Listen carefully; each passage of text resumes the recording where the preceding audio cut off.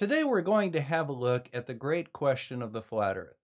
They have often maintained that the sun and the moon are local objects to the surface of the flat Earth. Well, in this episode, we're going to give them a chance to prove that. So let's cue up the music and have some fun.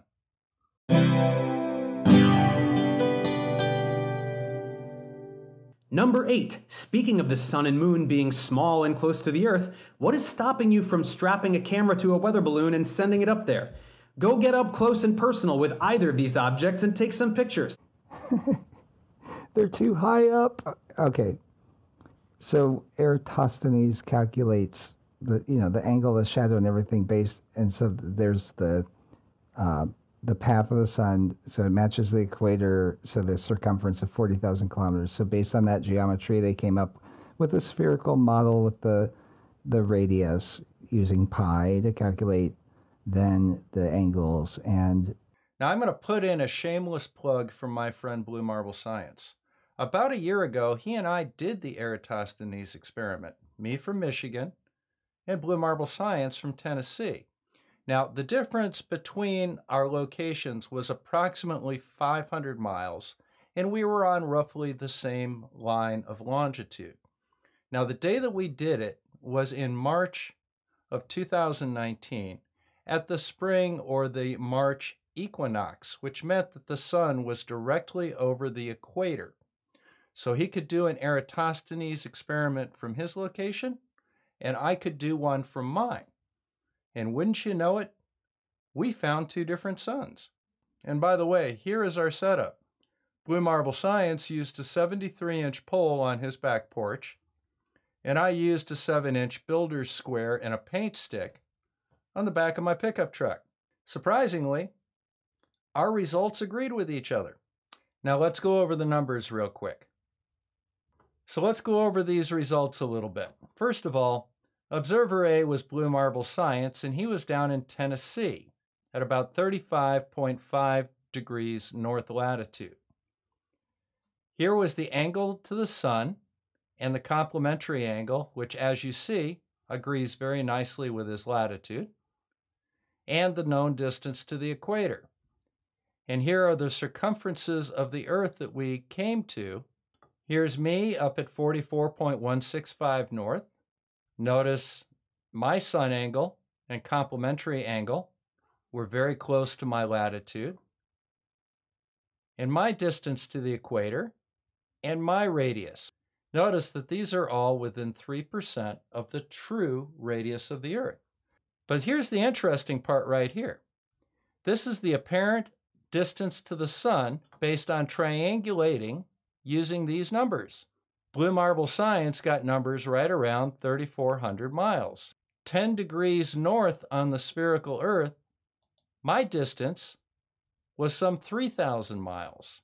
We have the sun in two very different locations. So when the flat Earth claims that Eratosthenes works on a flat Earth, they're correct for one location. If you add two, it only works on a spherical Earth with the rays of the sun coming in parallel. But we can continue. Now, one other thing that he keeps going on about, Eratosthenes did not directly measure the radius of the Earth. That was Al-Biruni. What Eratosthenes measured was the circumference of the Earth. And it wasn't along the sun's path at the equator. It was along the Great Circle route between the two cities that he used. then the angles and the distance to the sun, but somehow they got wildly different numbers, okay? So that's a huge problem for the heliocentric model. It wasn't until much later that they decided that the sun was about 93 million miles away, and the moon, based on the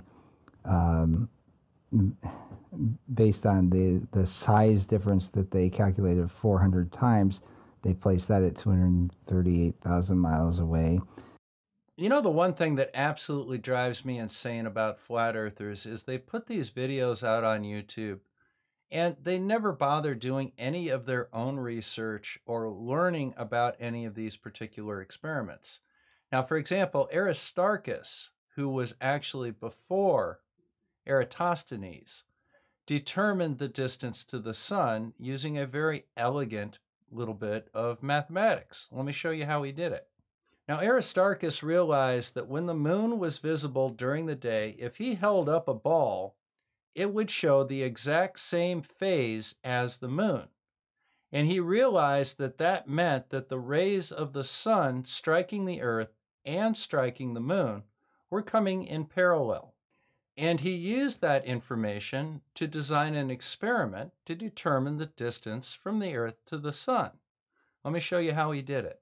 Now, when the moon was half illuminated by the sun, he realized that the rays to the sun and our line of sight from Earth formed a right angle here at the moon, 90 degrees.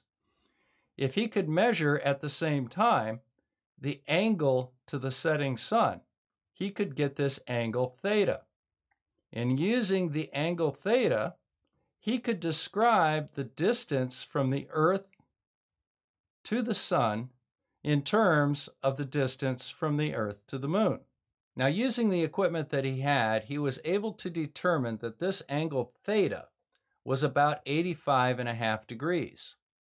Now, based on angle theta, he was able to estimate the distance from the Earth to the sun was about 40 times further than the distance from the Earth to the moon.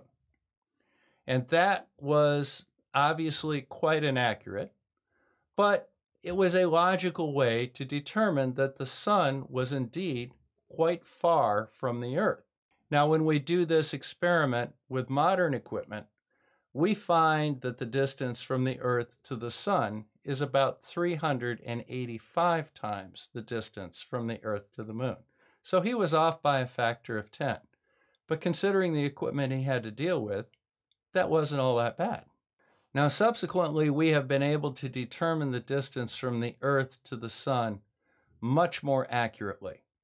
Methods include the transits of Venus and Mercury, and direct radar measurements and laser measurements of the distance from the Earth to the moon, and radar measurements of the distance between the Earth and Venus. One of these days we'll do an episode on how they measured one astronomical unit, which is the distance from the Earth to the sun. It's a fascinating story. It involves a little intrigue. It involves Captain Cook in the South Pacific. And it's just a fascinating story that I'd like to tell someday. 400 times. They placed that at 238,000 miles away and stuck with that by committee. Okay. Now, that's not what we're doing when you take a flat, if you assume that it matches our observations of a flat plane, and you do the calculations with the shadow angles, you come up with something like 3,400 miles. Now, Dave, we have strapped cameras to weather balloons and send them up, but they don't go thousands of miles high. They don't. But you know what they do, Sonny? They get closer than you are on the ground. And as you move closer to an object, according to, wait for it, perspective, that object will increase in angular size. Can you demonstrate that with any high-altitude balloon or rocket that you flat Earth scientists have sent up? During and immediately after World War II, V-2 rockets were able to reach a height of 185 kilometers. Now, that's quite a ways up. And they had cameras on some of the research ones after the war. They showed the curve of the Earth very nicely. They didn't show a dome, and they didn't show a sun changing in angular size. Can you explain that? And send them up, but they don't go thousands of miles high. They don't. So what do you say? If you get crafty with some robotics, which is a stretch given your complete lack of education. I mean, come on, grow up.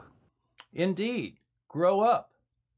This information that's on the screen, that's not from my video. That's from yours, Chief. Maybe it might behoove you to read it, because it talks about all of this stuff. Are you confused, or are you just so obtuse and stuck in your narrative that you can't even look at the information that's on your own video? I tend to go with the latter. The truth of the matter is so opposite. I love You it. could even scoop up a little sample. Maybe the moon is made of cheese after all. Can't you get even halfway there such that the sizes change? You mean almost 2,000 miles with a weather balloon? No, we can't. No, it does not work that way. It's not how it works. Reach for the sky, fellas. Like Professor Dave, I'm pulling for you. Get some flat earth scientists out there, buy yourself a weather balloon, do a crowdfunding for it. I don't care. But send it up as high as you can get it. Show me that the sun changes its angular size even a little bit. If you go 1/40th of the way up there, the sun should change in angular size. So I'm going to let you contemplate that for a little while and maybe come up with something that will try to answer this question. I'm getting a little discouraged here. You've had 8 opportunities to refute Professor Dave.